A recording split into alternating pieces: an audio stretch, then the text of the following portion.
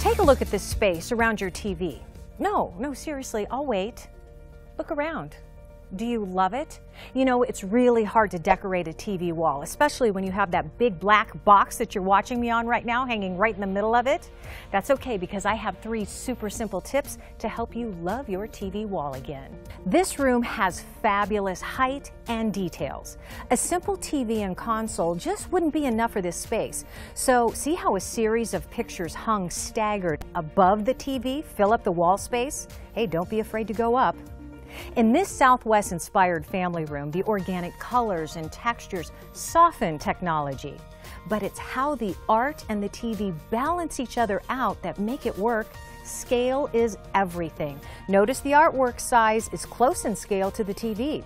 If you have a tricky space, you may need to combine your focal points, like the designer did here, by combining the focal points of the fireplace and the TV, which allows the eye to enjoy both. No clutter here, and by the way, the 2 navy chairs help balance out the space. This TV wall is oversized and would be a challenge to anyone, but this is a good example of what we call mini moments. Different spaces, if you will, can be created by using shelves and accessories.